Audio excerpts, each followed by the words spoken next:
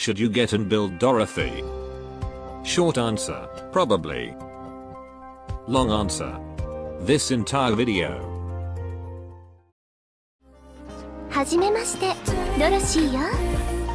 ええ、ライン生命アーツ応用課の主任を務め。ロドスの人たちにはもうサイレンスさんが紹介してくれちゃったの？それならかしこまらずに名前で呼んでちょうだいね。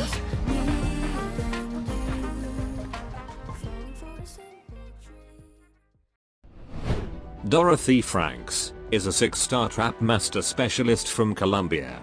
A cheerful and kind young woman who was born to an immigrant family from Sargon. Her father was a doctor and her mother was an explorer. And Dorothy herself is a very talented and smart person ever since she was young. Both of her parents are happy and proud of her. And because of this, they work very hard to ensure Dorothy can go to the best university. But alas, this happiness didn't last forever. Dorothy's mother was killed in a natural disaster. Losing her dear mother, she fell into insurmountable sadness and locked herself in her room for days. But eventually, she opened the door and appeared to have let go of her sadness in front of everyone. She has found the direction she will take for her future, protecting everyone and making everyone happy. At one point she joined Rhinelab, and this capable and outstanding researcher eventually became a director of its newest Originium Arts department, but is currently stationed at Rhodes Island after the incident that happened in her company recently, leading the collaboration project of both companies and also assisting Rhodes Island with its many research project. To be frank, I'm so happy Dorothy is finally here in Global. Okay, enough of that. Dorothy is our first 6-star trap master. A specialist that is somewhat similar to a marksman sniper. But their true uniqueness came from their ability to deploy traps on the field that can give different negative effects on the enemy. Owing to her subclass and skill, Dorothy is a versatile operator, mainly to do a crowd control, and she also deals decent damage. So now, let's see more about her. Dorothy is a trap master that can deploy a trap or a mine that can be deployed to any unoccupied ground tiles. The trap has 3 DP cost and 5 seconds interval before you can deploy another trap. Some important things that you should note about Dorothy, or Trap Master in general. You will almost certainly deploy a new trap when it's available. That means Dorothy requires more an active play.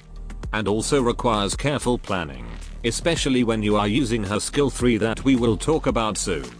But yes, you can just spam and deploy her traps anywhere you like. And keep in mind when fighting in cramped stages with little to no ground tiles, Dorothy's usefulness will certainly go downhill. And also, since you can't put any traps on a tile that is occupied by enemies, you don't want enemies to immediately be blocked by the allied unit. Although there are a couple of ways to clear the tile and make it unoccupied, like using a pusher, hook master, or levitation effect. But it's not exactly something practical to do. Okay, now let's see her stats.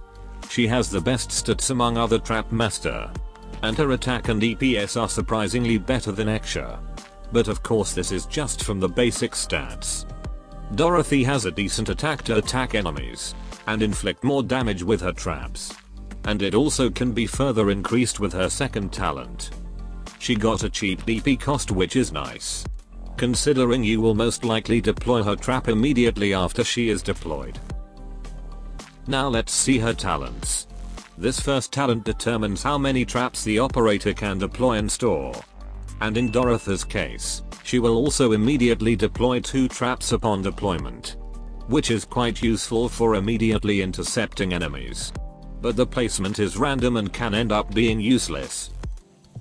As for her second talent, each time her trap is triggered, she will gain an attack bonus up until 12 layers. You can tell when her second talent is at full stack when the yellow aura around her gets more intense and she changes her pose. It's relatively easy to full stack it as you will use her traps very often.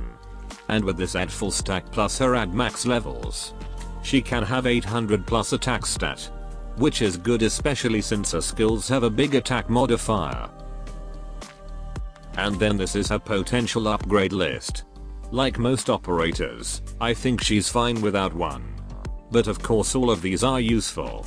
You can make her DP cost cheaper, increasing how many traps she can have at the same time, and overall increasing her attack. And currently, Trap Master doesn't have module. Alright, moving to her skills.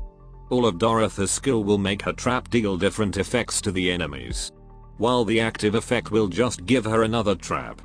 Let's see her first skill. It will deal a big amount of physical damage, and also weakens the enemy's defense for some time.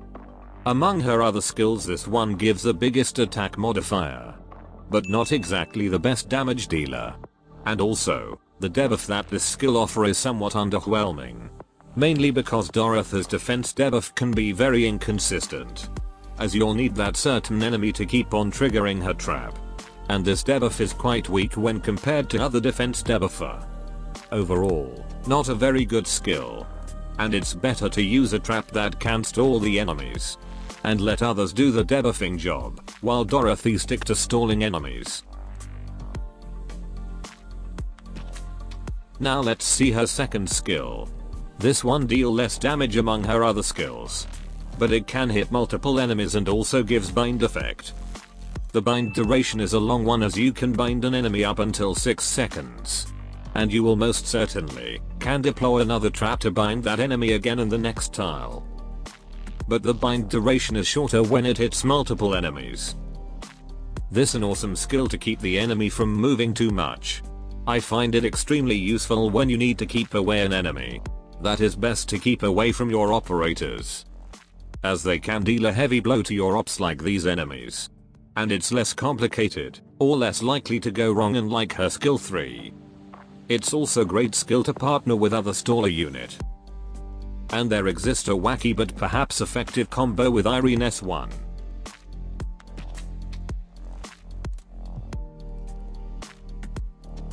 Last but not least, her skill 3. This one deals arts damage with a big attack modifier. And this trap is also unique. It has an extended attack range that can hit all enemies within, and trigger other traps that are in range with 2 seconds delay. And her traps will slow all enemies up to 5 seconds. With the nature of this trap, you can use them to create a chain reaction to deal more damage to the enemies and extending the slow duration, since there's a delay to activate another trap. In general, this is considered Dorothy's main skill that can give good arts damage with a pretty long slow. This skill rewards proper planning, but can be punishing if you are careless, as the chain reaction might end up wasting your traps. For skill mastery priority, SP recovery and cheaper SP cost are important for Dorothy. If you keep spamming traps, you might end up running out of traps and need to wait longer until her new trap is ready. So thank God each of the mastery level will decrease her SP cost. The best skill to mastery is, I think, her skill 3, as it is her main source of damage, and the slow effect is also useful. Overall, the mastery gain is quite massive. Skill 2 is your other option. It trades damage for a better crowd control. But like what some people like to say, there's no need for crowd control if the enemy is already dead. As for her base skills, for the first skill, when Dorothy is assigned to the factory, for every Rhine-Tech skill in the same factory, provides additional plus 5% productivity. This Rhine-Tech factory skill is provided by the following operators, and also Dorothy herself with her E2 base skill.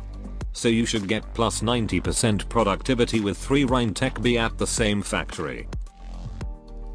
So, will Dorothy become a good operator for your team? Dorothy is a versatile crowd control operator. That felonies that probably no one else can't do. And good to use in most general stages, or even in an advanced one depending on your strategy.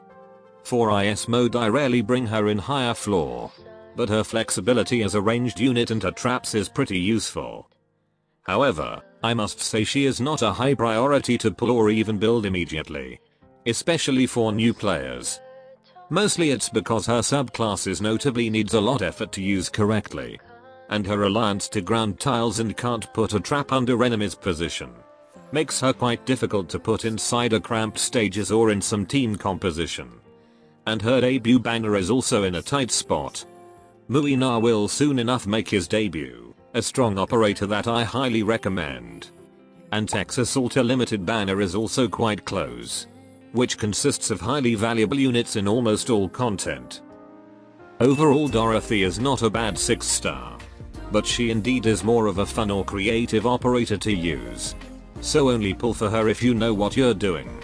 Or maybe because you like her as a character. That should be all. Adios.